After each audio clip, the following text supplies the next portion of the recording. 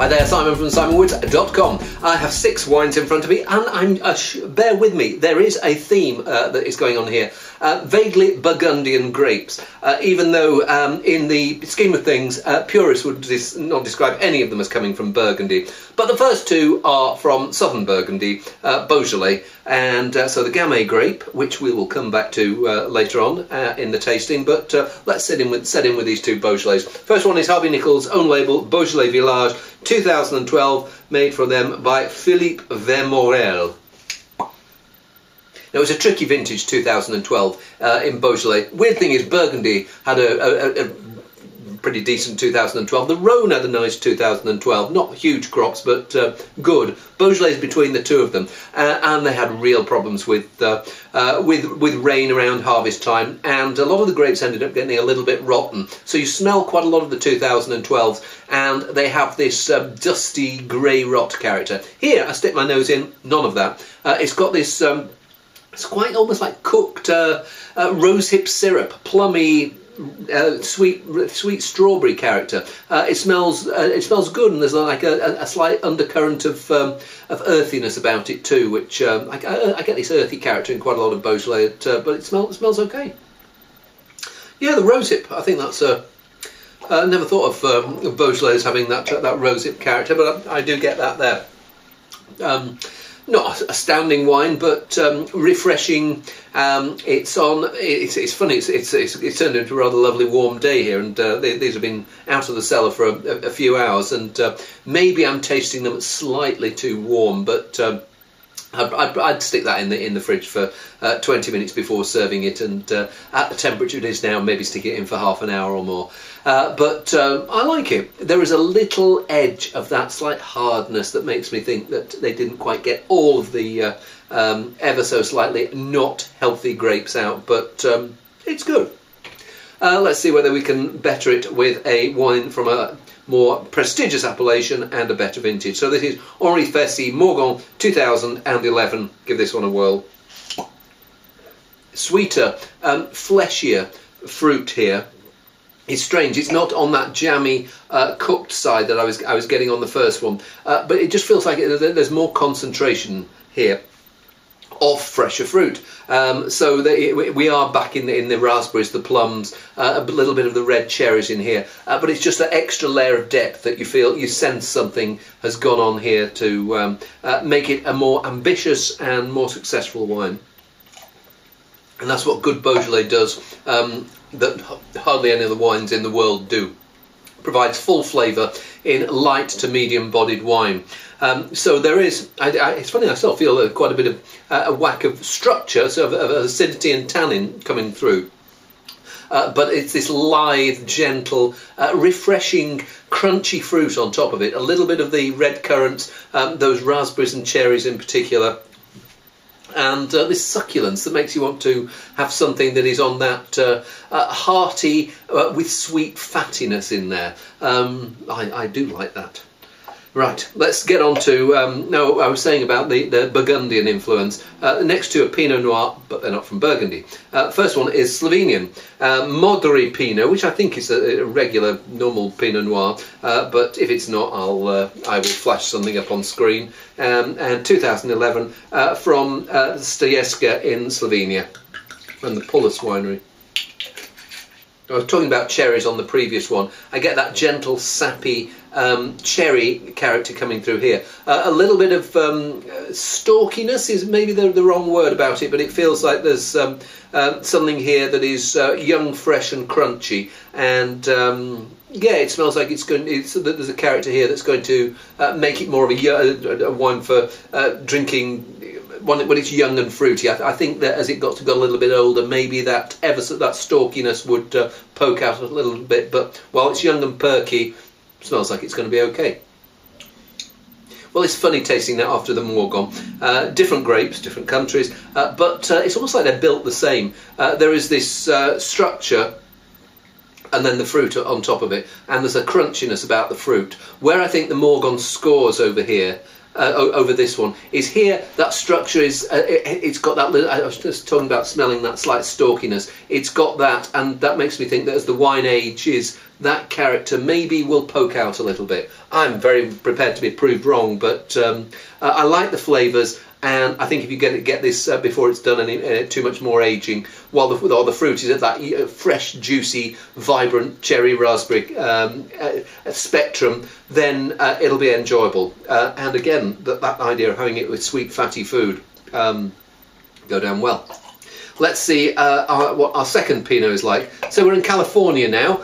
This is Marimar Estate 2009 La Masia from Russian River Valley. Give this one a whirl.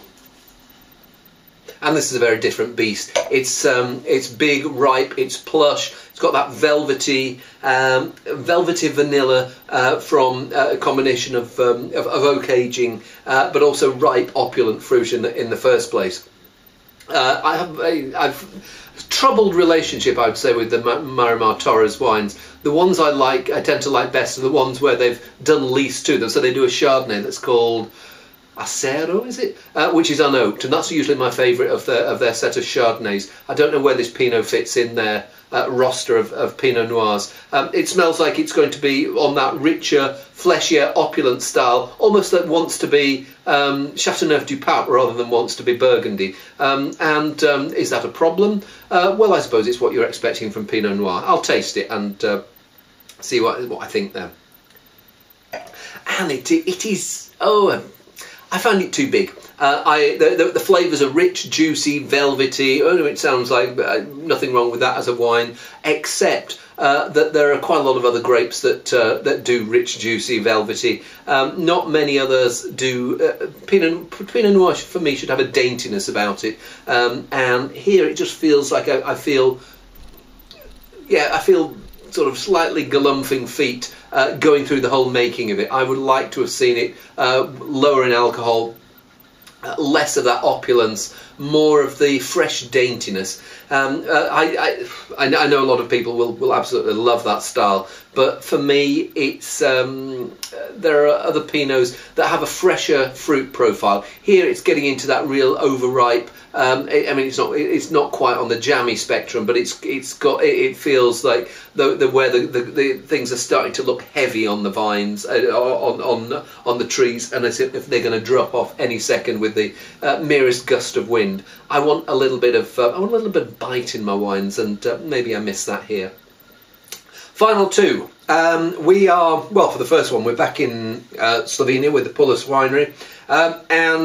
This is Gamay, so the grape that was in the Beaujolais, but Gamay mixed with Modra Frankinja, which you may or may not know under that name, but you might know it as either Blaufränkisch or Kick Frankosch or Lemberger. I don't know whether it's a 50-50 blend, but anyway, let's just dig in and see where we get to. Oh, I've just seen it. This is only 13% alcohol. Maybe it should have been earlier in the tasting, but hey, give it a whirl. Now this smells young and crunchy, and this is sometimes Blaufränkisch can make really quite big, beefy wines in Austria and in particular. But here it feels that it's on that fresh, young, bouncy, vibrant style, as good young Beaujolais. There's a touch of spice in there. There's the plumminess. There's something that's almost not red fruit related. It's something like quince. Some strange element coming in there among the berries, among the plums. Is it even something like lychee? I really like that. I like its youthful vigour, you get the impression that it's a reasonably full fruited wine, but it's not trying to assault you with alcohol. It feels like there's no oak or anything there to muddy the waters. And yeah, darn good drink. And yes, I'm going to have another drink of that. If you think about wines like the Zweigelt from Austria, or Dolcetto from Piemonte in northwest Italy, it's that idea of a good, gutsy, fruity, but tastes of a place wine. Thumbs up. Right, final one. We are in Turkey here. So this is Kapadokia, and from the here we go. Embarrassing myself. Kocabag winery, made from the grapes Oguzgozu and Bogaskeri. Oguzgozu. It's got 8 letters and it's got 4 umlauts on. Is that a record? Anyway, 2012. And why have I put it here? Well, because it says on the back, think of the velvet texture of Burgundy and the grip of the wines from the southwest of France, and you get an idea of this great Cappadocian red. Let's have a see whether it lives up to its billing. And it smells like I've got it in the right tasting. It feels almost like it's got that earthy cherry character, which I've found in quite a lot of the wines here. It feels also like there is something ever so slightly ferrous about it. There's this touch of nice rust. Does that make sense? Let's taste it and see. It's got the cherry earthiness coming through. It's got this soft, plummy warmth. You get that feeling that it's from a warm place, but that the grapes that have been that it's made from are ones that are adapted to that. So it doesn't feel like they've been forced too much to get too ripe in order to develop those rounded, large, soft flavours. And when I talk about soft flavours, what I mean, I don't mean that they're sort of profligate or anything like that. What I mean is that the flavours are soft, warm and heady, but there's still a bit of grip and sharpness about them. There is a tannin there, and it doesn't feel like anything's gone overripe. And I'd be very interested to see how a wine like that ages. My concern would be, is it just too soft and forward now in terms of those fruit flavours? And as the structure softens, maybe those fruit flavours will just get a bit too tired. But it does look really nice now. I'm just trying to think about whether it's my favourite. I like that, and I like the Morgon. I like the Gamay from Pullus. It was a pretty nice tasting, actually, and no Burgundies here, but the Burgundian thread carried through from 1 to 6. Hey, see you soon.